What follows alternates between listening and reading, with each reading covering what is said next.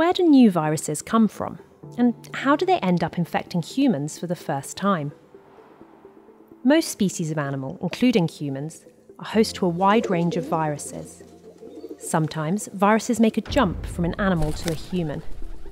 Usually, these do not infect us as we are too different, but very occasionally, a virus that jumps does infect a human. This is called a spillover event. When a disease from an animal infects a human, it's called a zoonosis. Rabies is a zoonosis, usually spread from domestic dogs to humans. If a person is bitten by a dog with rabies and doesn't quickly receive a post-bite vaccination, rabies is almost always fatal. Bird flu is another zoonosis. This virus can spread from domestic poultry to humans. We can catch it from a chicken's saliva or feces, if we breathe in airborne particles of the chicken's excretions, or from handling raw chicken meat.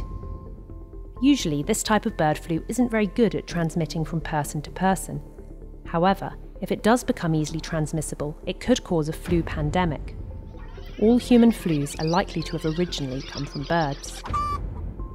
Often viruses don't come directly to us from their normal host, but pass through another species in between. Flying fox bats are the natural host of the Nipah virus. In 1998, flying foxes ate mangoes planted above pig farms in Malaysia.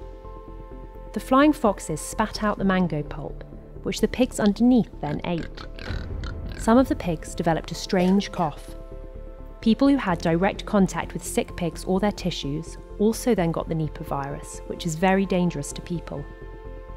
As the forests where flying foxes' foods naturally occur are destroyed, the chance of them looking for food near human settlements increases. Worldwide, the likelihood of spillover events like these has been going up, as humans destroy the habitats of wildlife and intensively farm animals for agriculture. This results in more opportunities for a virus to jump from animals to humans.